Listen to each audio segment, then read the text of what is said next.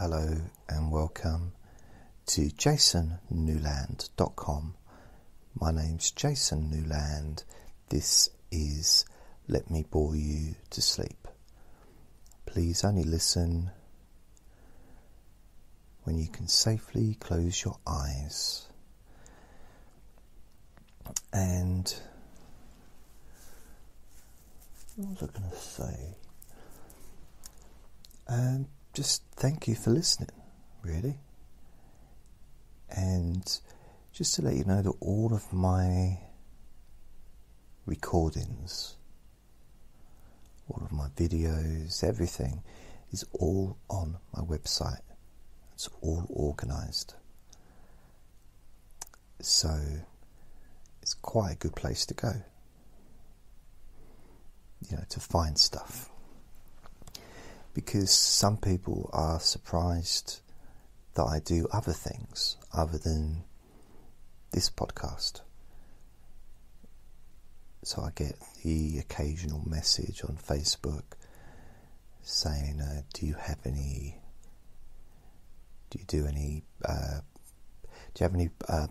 sessions for anxiety? And then I post, send them the link to my podcast for anxiety, which has got 63 sessions.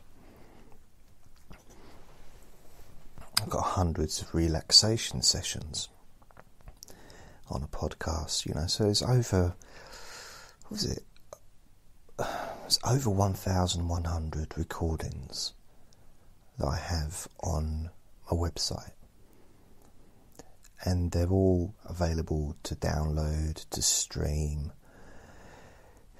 So yeah, I'm thinking of, basically I'm running out of space on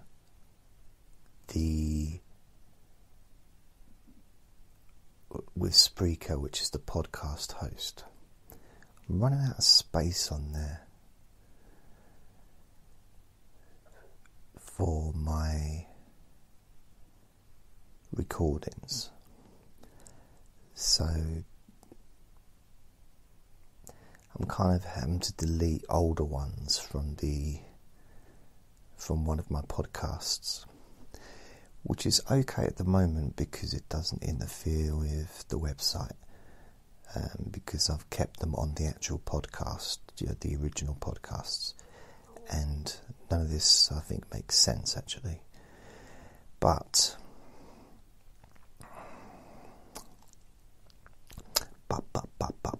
what I'm thinking of doing is deleting maybe like the archive recordings from this podcast, from Deep Sleep Whisper podcast, and delete them from the podcast, and then still have them on the website, but have them available to download at that people pay to download them. Because it's either that or it's going to cost me an extra $50 a month extra for the next tariff subscription that I've got, which I'm going to run out of space very quickly. It's part of the reason why I've been doing less recordings the last couple of weeks, because I know that I'm fast running out of space. So I need to think of a solution for that. But at the same time, I don't want to take them off completely, because it just seems a shame to have all these recordings and then sort of start taking off hundreds of recordings, because I'm running out of space on the podcast, that I'm using. So, this is boring. This has got to be one of the most boring introductions ever. That is brilliant. So, that's what I'm thinking of doing, but I need to look into how to do it on my website so that I'm not taking you to a different website in order to purchase those that want to, like the older recordings. So I'm going to look into it. So I'm going to look into it tonight when I've recorded this. I'm going to spend the night doing that. So I'll be uploading this about 12:30 on Monday morning. Monday the 13th, I think. I think it's the 12th today. But it'll be the 13th when I actually finish the recording, so this will be classed as Monday's recording. So whatever time I upload it and release it, that's the day it is, generally. Unless I make a recording earlier and I just don't get around to, editing and doing all that stuff. But this will be Monday's recording. So that's it. Oh, my chair is so squeaky.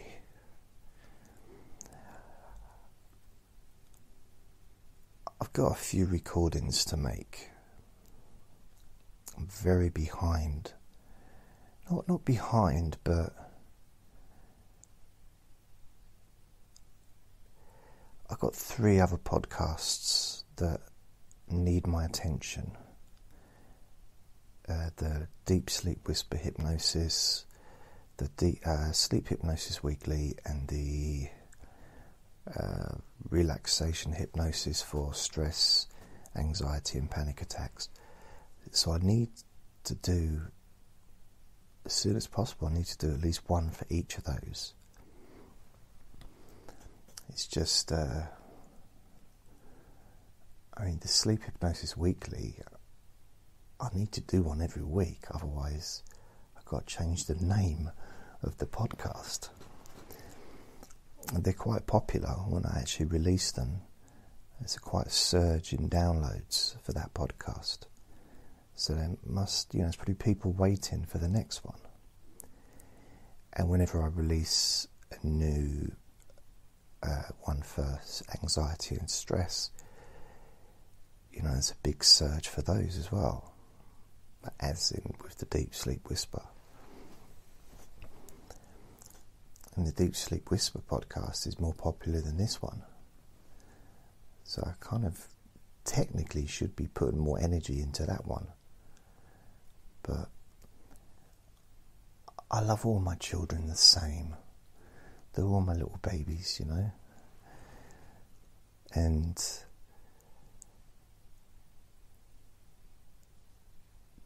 these are the 4 podcasts that, to be fair, they're not.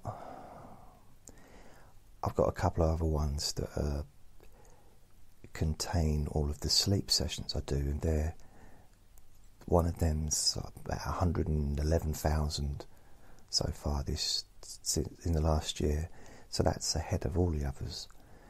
But the Deep Sleep Whisper hit just over 100,000, and then the other sleep session and sleep podcast is, yesterday it was on 99,000. So I don't really know what my point was on that one. Do you ever do that? You start a conversation, like a sentence is over, and you realise in your head that there's no point to what you're saying, but if you keep talking long enough, a point may arrive. Well, on this situation, No point arrived. I'm not really sure what I was just rabbiting on about. Something. Just,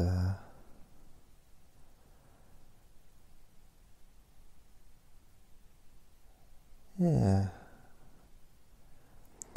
So I've been thinking. Happens occasionally, but I've been thinking. There's a few little things happening in my life at the moment which are interesting. And one of those things is the master's degree. Can you hear that? It's my stomach. I've just eaten, so my stomach shouldn't really be making those noises. But it is. It's like a drain emptying, or a sink emptying, you know, like that. So I didn't hear last week, even though I did call them on Friday, the university admissions team, about where it's going, you know, what's happening, how's my application proceeding. And I need to know as soon as possible, just for the travel. I went online last night to have a look at the cost of travelling to where the university is, and there's a way of sometimes, if I'm prepared, I'm laughing at this, if I'm prepared to catch the 4:49 train in the morning, then I can get a return for possibly £30, maybe even £25 if I book in advance. But the normal price is about £59 if I just go in the morning, sort of. If the day starts at 9, it's a 2-hour journey on the train, so I'm going to need to catch the 6 o'clock train anyway, which is, it's early. That's early o'clock, isn't it? That's I don't know. Not sure how I'm feeling about that. I need to look more in depth into it, because according to this, it might be a train going to Liverpool Street, London, which means the early morning trains are so jam-packed. It would, even at that time, you'd think 6 o'clock in the morning or 7, it'd be a lot quieter than the 8 o'clock train. Well, actually, no. It's ridiculous, The reason I know is because I've done the journey early, and it's proper busy, really busy. So there's lots of people going in early to avoid the peak travel, and end up filling the trains anyway. So I reckon if they had enough trains, if they had carriages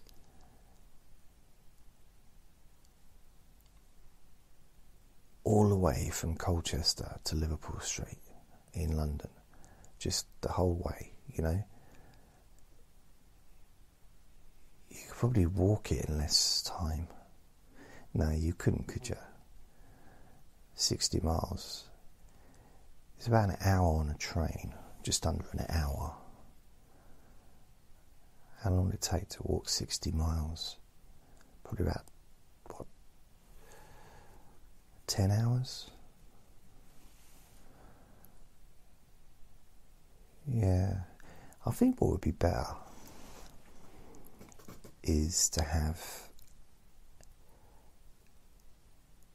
an escalator. Do you know the ones that they have at airports that are flat? The escalators that just move along, but they move along quite quickly. Just have something like that with a shelter. Instead of a train, just let people stand and maybe you take your own seat if you want. But I'm not sure if that, maybe have some seats at the side for those that need to. But just have it move really quickly. And then you could just get on anytime you wanted. And it's just continuously going. No trains, no times, no timetables, because it wouldn't need it. You just get on it, continuously going, all the way from Norwich to Liverpool Street.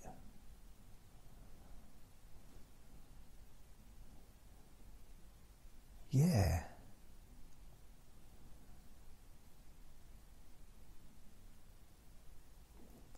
But not too fast, but like a lot faster than walking.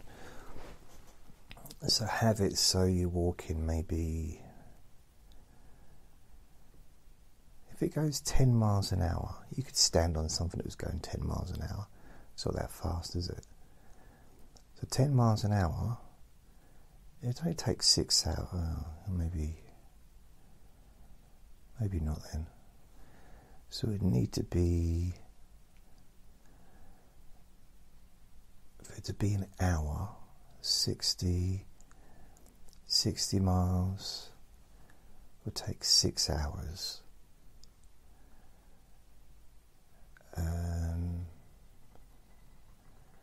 So 10 miles would take 1 hour.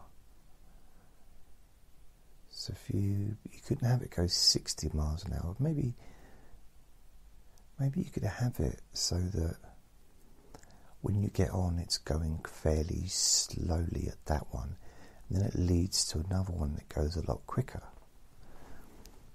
in between the stations where people can get on.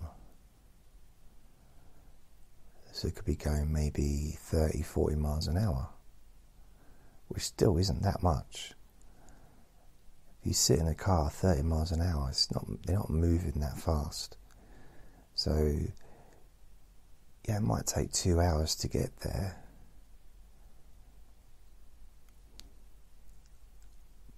But you could continuously get on it all day and all night without trains, without train drivers, without having to sort of, wait for the train to get filled before it leaves. The train would never have to stop. So all those stoppages adds to the travel time, doesn't it?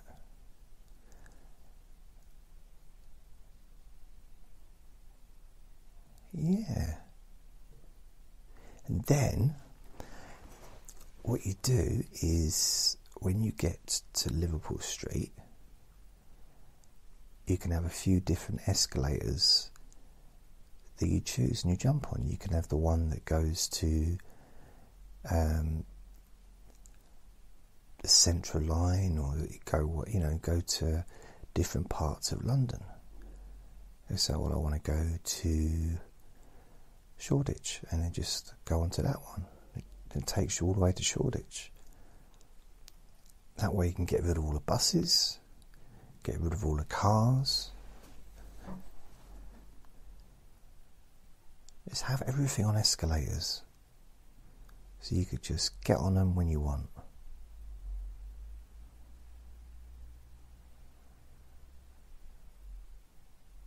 An escalator system. No buses, no trains, no cars. Escalators that take you everywhere you want to go. and just have everything else pedestrianised. Wow. In fact, you could even have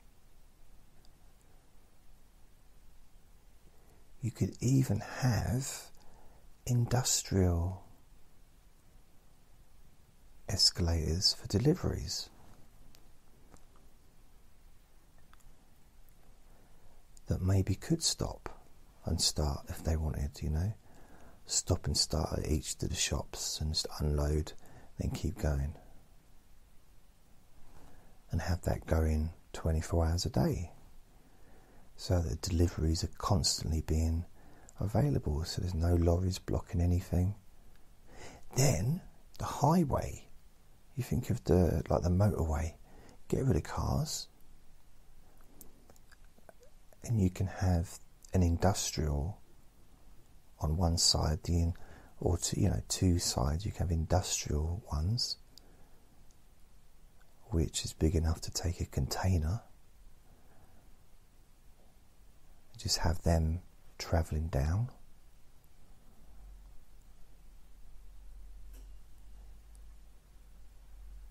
And then have the ones for pedestrians that are the escalator down the motorway.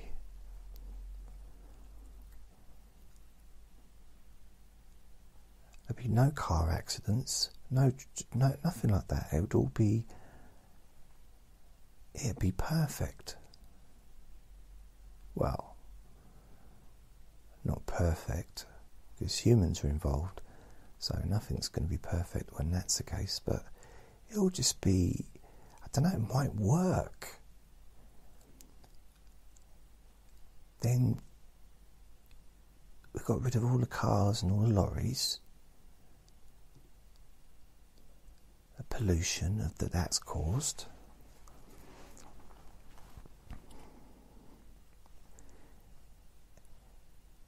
And do it so the escalator actually creates electricity, as well as using it, but also creates it, so it can keep the street lights going. So even when no one's using it, it keeps going, but the lights in the street keep going. It keeps the houses, and maybe you could have solar. All the solar panels on buildings could be used to power the escalators.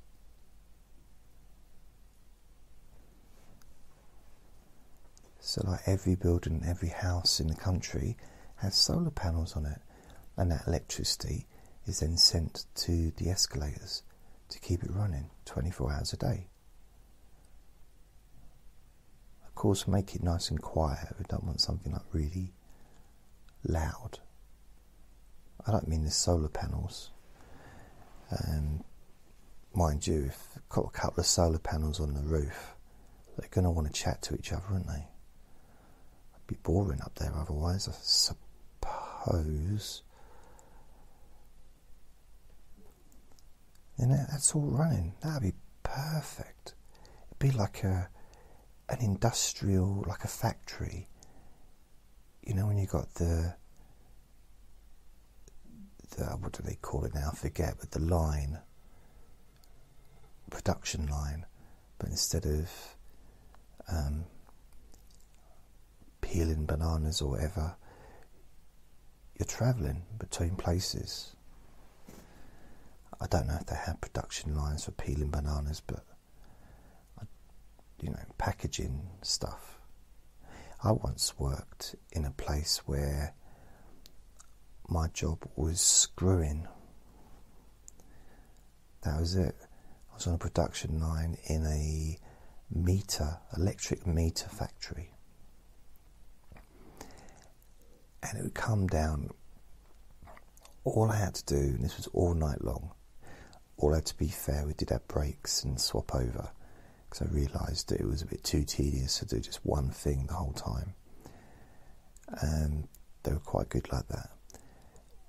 But all my job was just to add this electric screwdriver that was powered, so I didn't have to do it by hand. I used to have to hold it in my hand because I tried to do it with my mouth, but one of my fillings fell out, the vibration. So I was using my hand, and that's all I was doing, just putting a screw in, like a couple of screws into the meter to keep the meter together.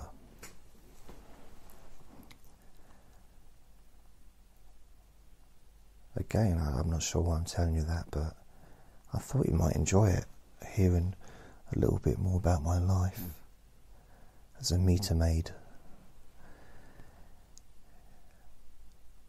I actually worked there 3 times.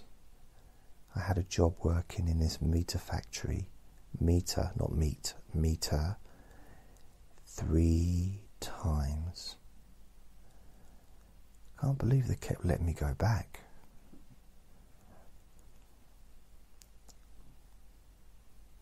Kind of wish I was still there, really, sometimes. Because like the first job I had was a little bit grubby. I wasn't in the clean area. I was packaging. To be fair, the second job I had, I was in packaging as well, but it was in one of the new factory. When I was packaging in kind of a nice area.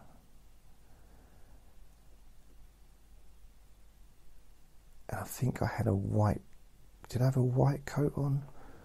Like a lab coat? Or it might have been brown. I think it was brown with the first job I had. And that's where I learnt to make boxes. It was because all the boxes used to come in flat packs on pallets. That's Andre coming to do something behind me. Wonder what it could be. I know exactly what he's doing. Oh, lovely. Yeah, don't forget to wipe yourself on the carpet. That's a good boy. And then the third time I worked there, I did a night shift, and I was working in the third factory, like the newest factory. So I ended up working all 3.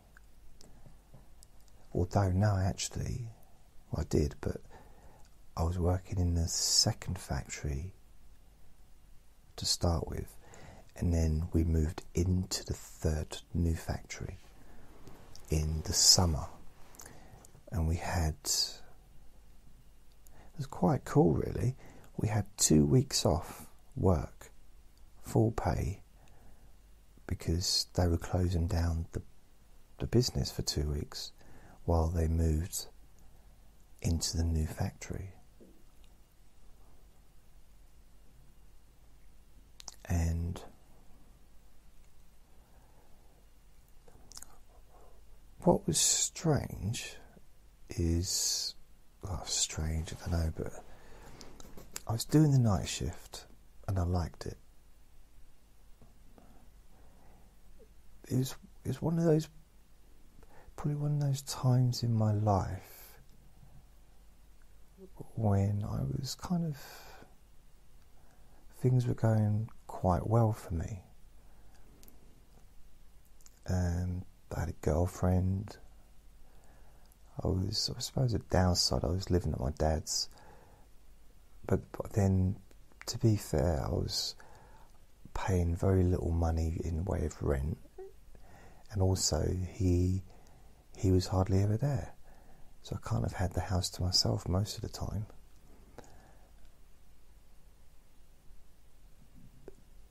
And I had money.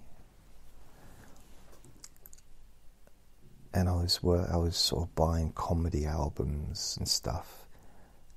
That was because I decided I was going to move to London and pursue a comedy career. So I was working in this place. And I kind of had no intention of staying. which... Where's my stomach going again?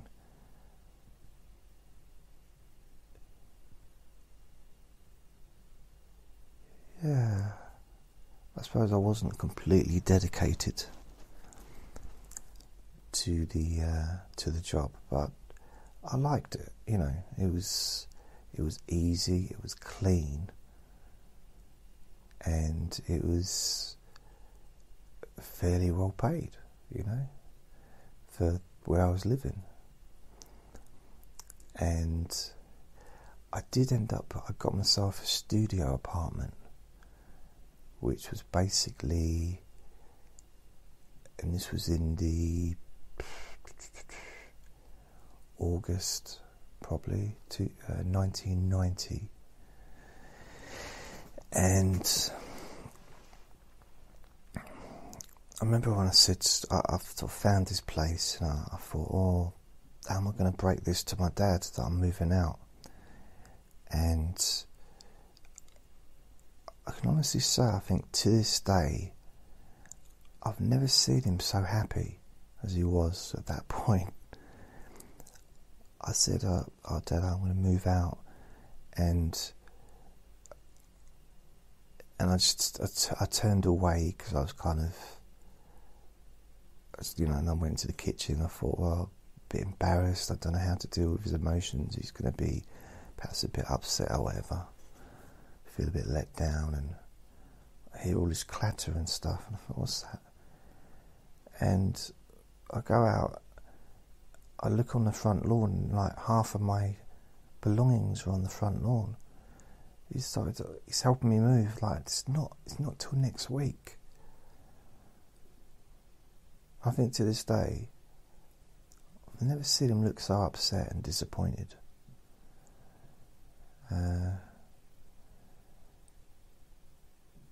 So I moved into this studio place. It was nice. And I think it was a former holiday rental. You know, people would stay there. It was near the beach, and people would stay there for a week and stuff. And had a kitchen, bathroom, and, you know, a living area with a bed.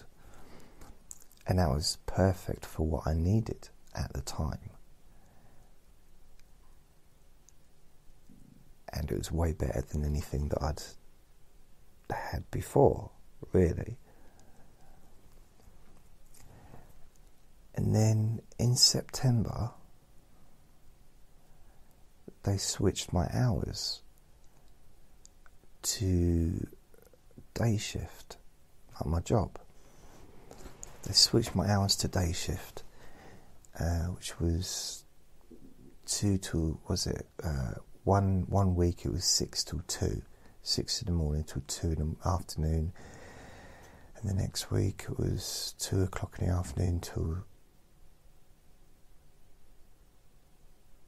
10. That's it, 10 in the evening. And I didn't want to do it. I didn't like it. And that's the whole reason I did night shift, is because that's what I wanted to do. I did not want to work during the day. 2 till 10 I could do that for years. That wouldn't bother me, but 6 in the morning, oh no. No.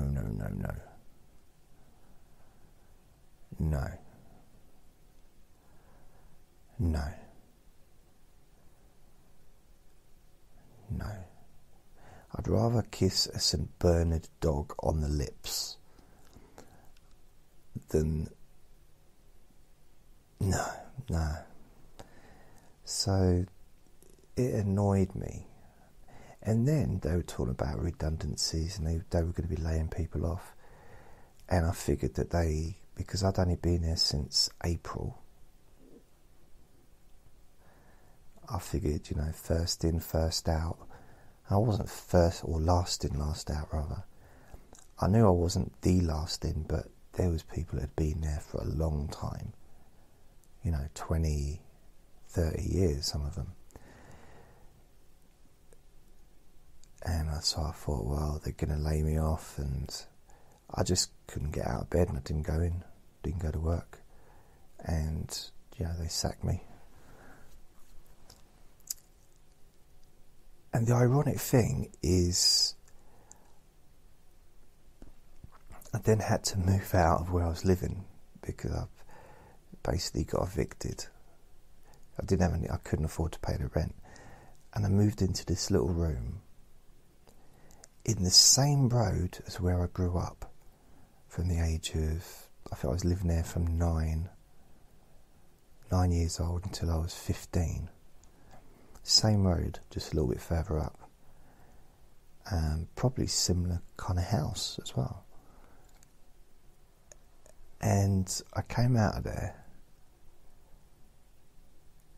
and I was also there was the people living next to me, the next room, people that I knew. There were a couple of older people. I say older, I was what? I was 20 at that time.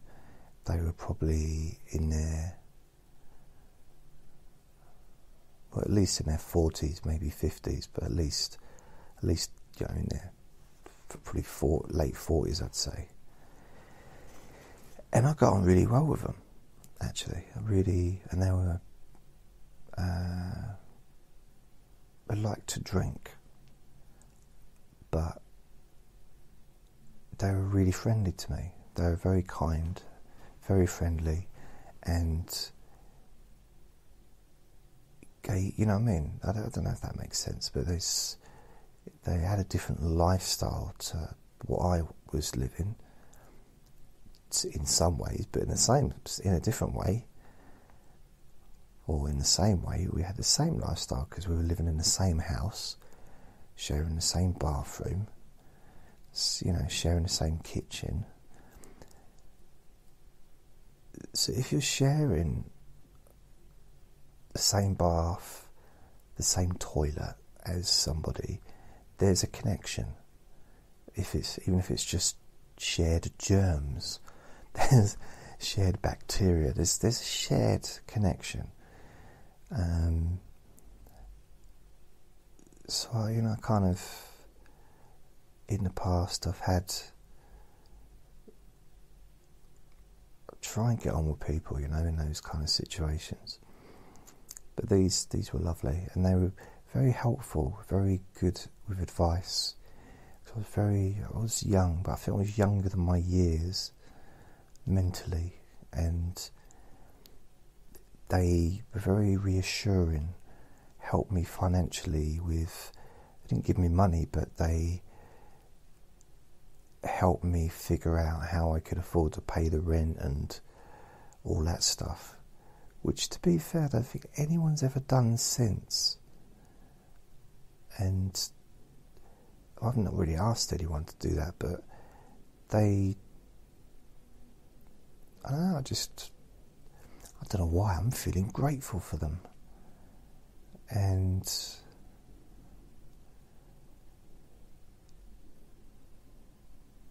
yeah, I got a couple of part-time jobs to cover me. I got a morning cleaning job in the local supermarket, which I liked, actually. Well, which is ironic because I was getting up at 5 o'clock every morning. How's that for irony for you? So I kind of pretty much left the job because I didn't want to get up early every day, and I ended up getting up even earlier every day.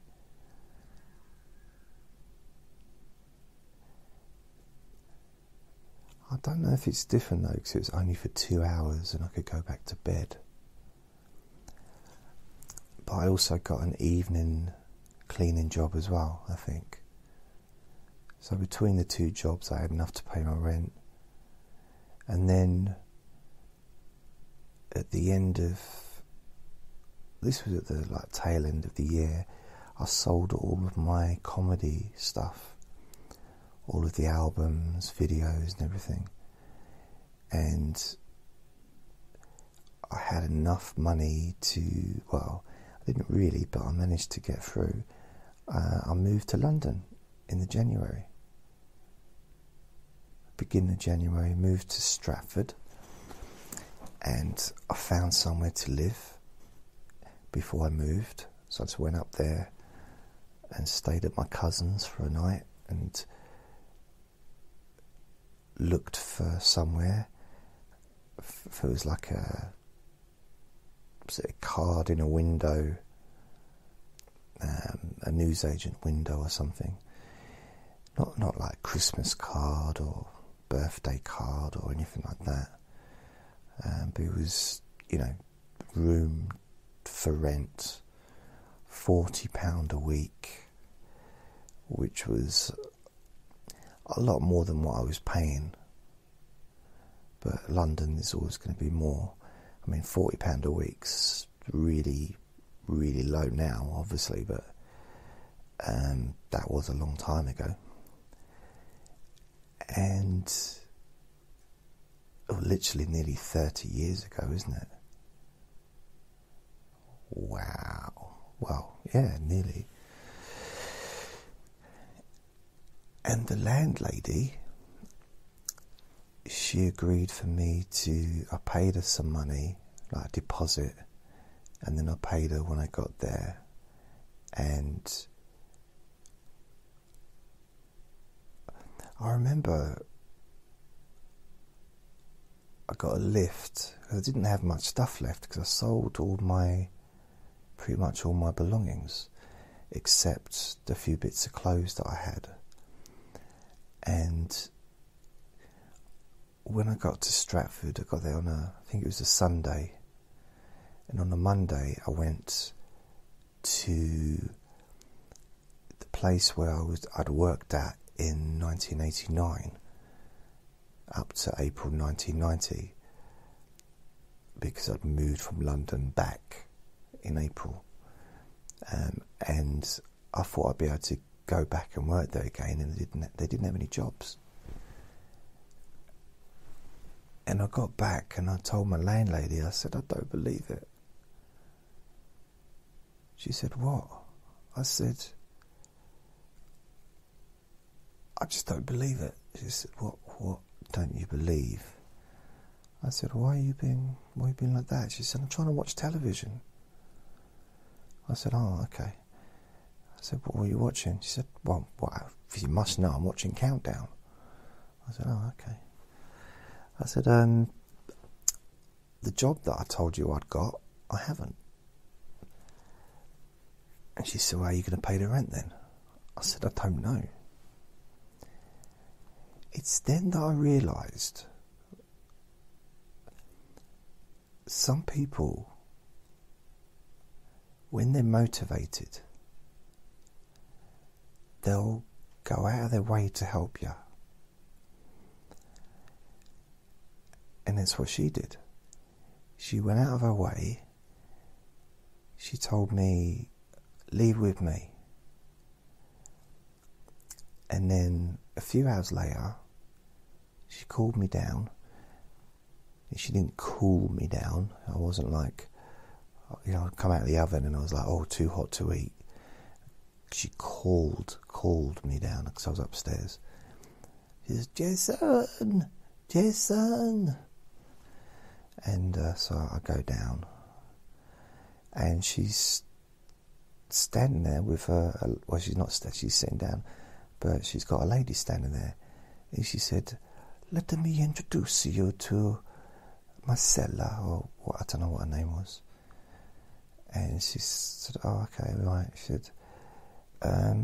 said hi, and she was the HR or the human resources for a bakery, the bakery in Walthamstow. Like, she was in charge of employment. And I mean, she's really high up. She was in charge of everything. It was a huge company, which I didn't realise. Anyway, she said, there's a position going in the canteen in the bakery. you'd just be cooking food basically and serving it to the workers. So you won't actually be working in the bakery as such, like not with the bread, but you'll be working in the canteen. And I said, wow.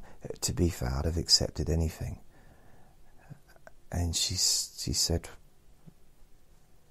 what did you say? I said, nothing. I'm talking to the audience for the podcast. She said, what's a podcast? I said, don't worry. It doesn't matter.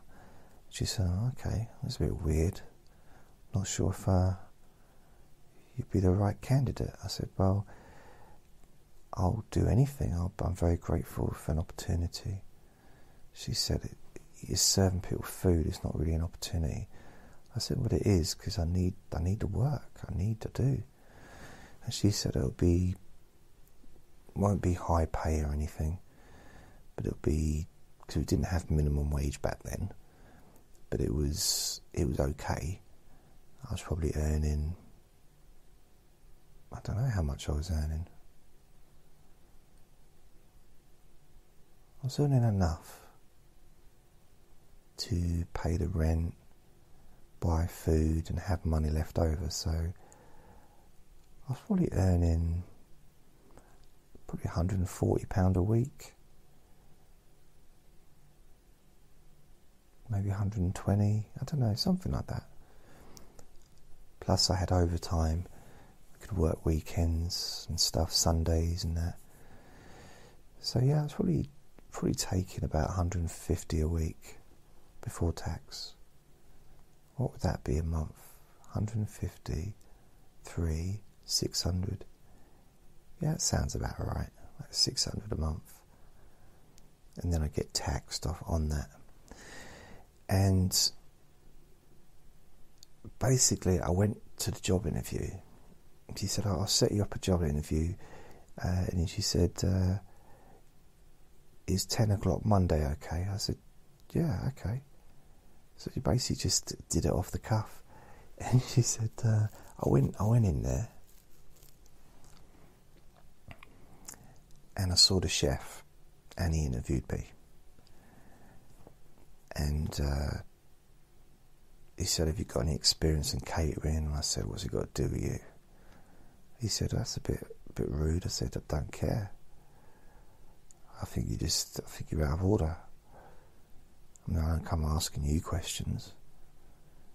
He said, yeah, but I'm the one doing the interviewing. I said, yeah, interviewing. He said, what? I said, that's what you sound like. He said, you are very rude. I said, I know you are, but what am I? We laughed, had a little cuddle. And he said, I'll let you know. And then I think I got a phone call saying, yeah, you can start on Monday or Wednesday or whatever day. And then when I actually started working there, the manager, he was quite cool. I did get on really well with him. The chef, he said, you had that job before you even walked in the interview. It was already yours. We just had to go through the motions because she's the boss and she said that job is yours. So he didn't even have a choice. He said, I had to give you the job. I thought, I am so powerful. But yeah, it was okay. It was alright. I met a girlfriend there called Cherry. And it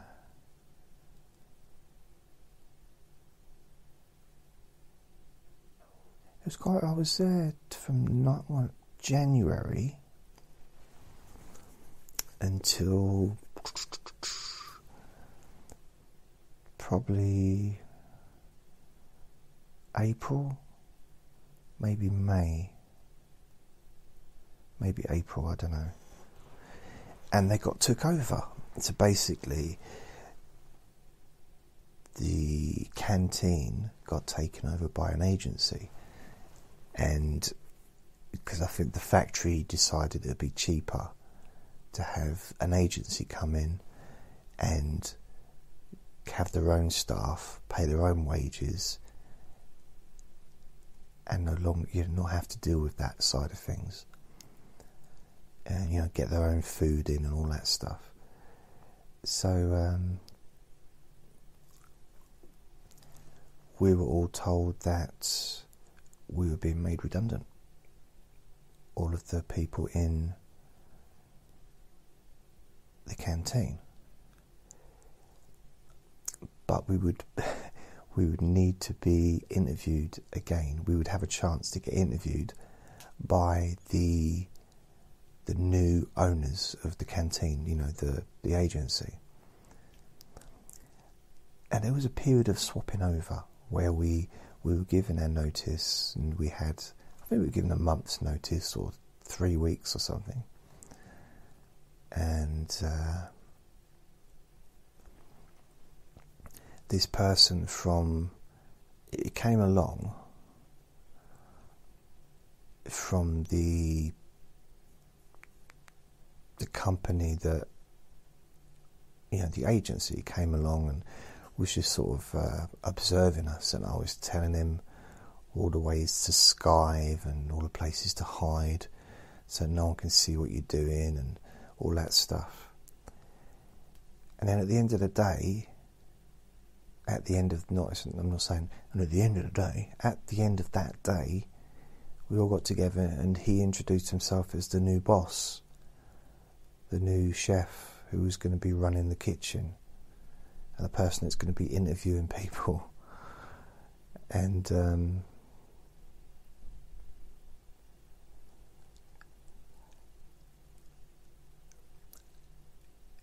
previous to that, one of the managers of the actual bakery, the bakery side which made the bread, offered me a job in the bakery because he'd heard about the redundancies, and he liked me, so we got on. And I said no to start with because I didn't fancy it, because it was all hours, and I like being able to work during the day and then being able to go out to comedy clubs in the evening and having my weekends off. And I knew that wouldn't be the case if I worked in the actual bakery, although I'd be earning a lot more money. Well, after I pretty much made myself redundant twice in one day by being extremely cheeky to the new boss of the canteen, I decided to go and chase up the job that was offered to me. And I said, "Oi, is that job still available?" He said, "Yeah, you can start Monday." And that was it. Because I was already an employee of the bakery still. So they just, no interview, nothing like that, just start Monday, be here at 6 o'clock. Again, starting at 6. Which is why I left the other job, because I didn't want to get up so early. And I still ended up getting up early. And when I was in the bakery, I still ended up, when I was in the canteen, I had to be there at like 7 o'clock every day. So yeah, so that's what I did. I ended up working in the bakery, in the actual bakery itself, which was hard, very hot work, very hot, especially in the summer, or all year round, but it's like, oh. But here's the irony. It's not really irony, but something I found out when I was still living in the other town, when I'd left the job because they were making redundancies, left before I thought I was going to get made redundant. One of the managers, or team leaders, was actually living opposite me. And I saw her and another one of the team leaders, who was actually my team leader. And she said to me, "Why did you leave?" And I said, "Because you were making people redundant." And I'd only been there a few months, so I figured that you'd be laying me off first. And she said, no, we never would have laid you off. We want to get rid of all the dead wood. Which, but I don't know if they were her words, but she said, we wouldn't have got rid of you. There's people in there that have been there for years and they don't do anything. They just sit there. And I was like, oh, okay, I didn't realise that. Be nice to know, wouldn't it, beforehand? Because although the company's closed down now, and nearly every place I've ever worked at seems to have closed down, the chip shop, they're gone. The pub I worked at's gone. The comedy club's gone. The insurance company I worked at's gone.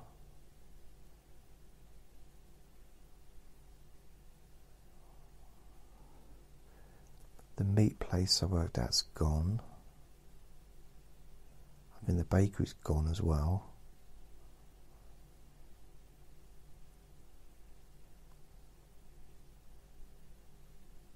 There's been quite a few redundancies along the way, as well as, the canvassing that went, made redundant there, but that was just like, got no more work for you, bye.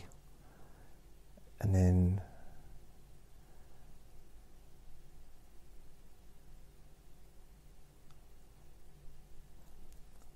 I think I was saying this the other day, I had a few companies that had just been taken over. My last insurance company I worked for, they were making people redundant, and that's gone.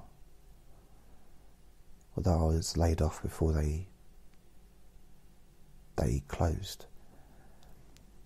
So I'd been ill and I'd had too much time off, and they just sacked me because I'd had too much time off. And a few months later they closed. And then the company before that, the insurance company before that I worked for before I started university, they were making redundancies, and they ended up making everyone redundant, and they closed. Isn't it weird? It's like so many companies I've worked for that have closed down, like disappeared, gone. Whoosh. Wow. What are other places? It's hard to do a CV when, curriculum vitae, or resume, as they might call it, when you've got no address and no telephone number to give because the company's gone. Oh yeah, another place I worked at, I worked in the 2 different shops called Evolution, which was a gift shop, and I worked in 2 different ones, one in the last town I lived at and one in this town, and they're both closed, so I can't get a reference from them.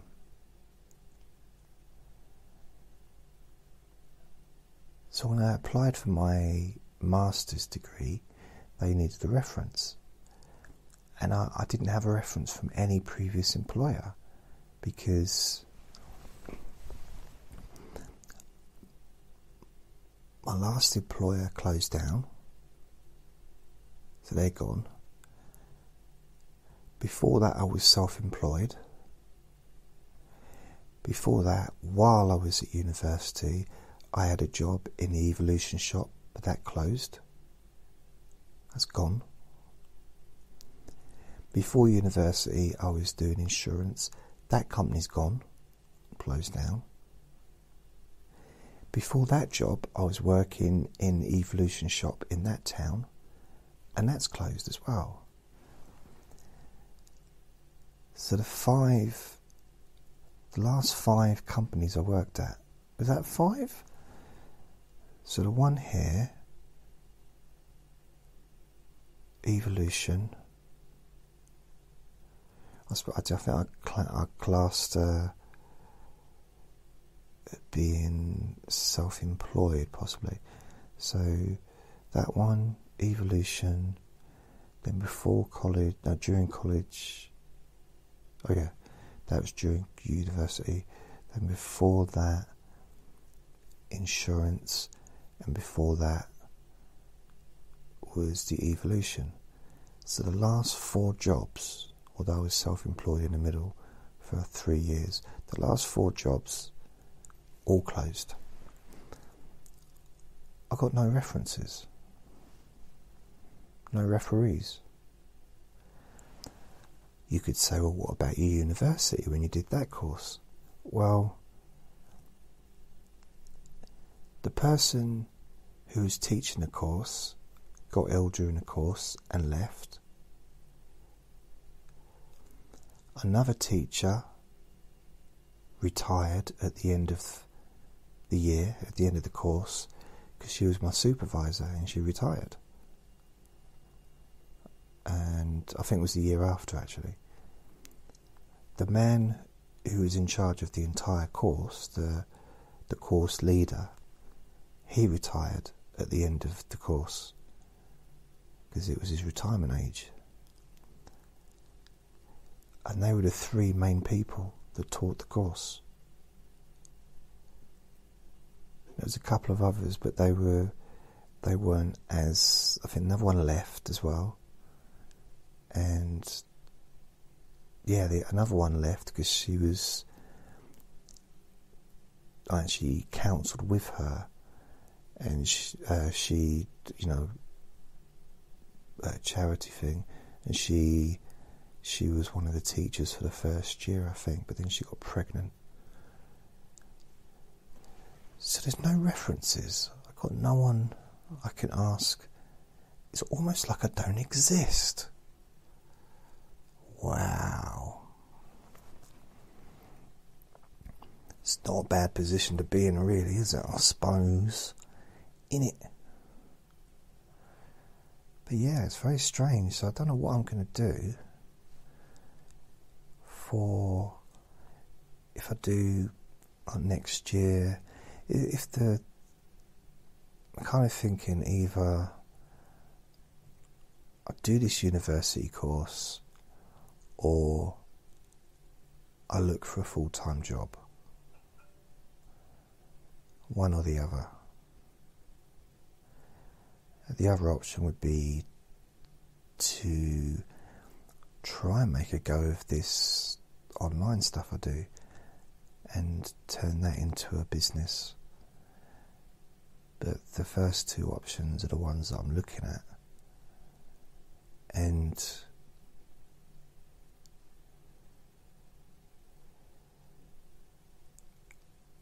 I don't know what I'm going to do if I go for the job, what I'm going to put down for references. Because you need to have a reference. It's going to be a bit strange. Oh well. So that's the end of this recording, and I've yet again managed to talk for an hour about very little. Very, very little. So I wish you all the best. Please remember to be kind to yourself, because you deserve to be happy.